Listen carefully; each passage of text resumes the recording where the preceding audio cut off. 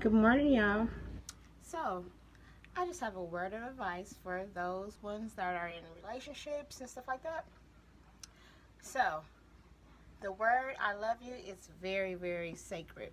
You just don't go throwing it out there and just telling people that just because. Because, to me, if you love somebody, you shouldn't be in nobody's inbox. This goes for the males and females too. See that?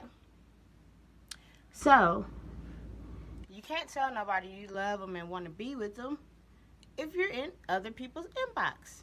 Ladies, we do this too. Men, y'all do this too. So, to me, word of advice, don't do it, because if the other spouse find out, they're going to think your love is fake. So be careful how you use that word, I love you. Because if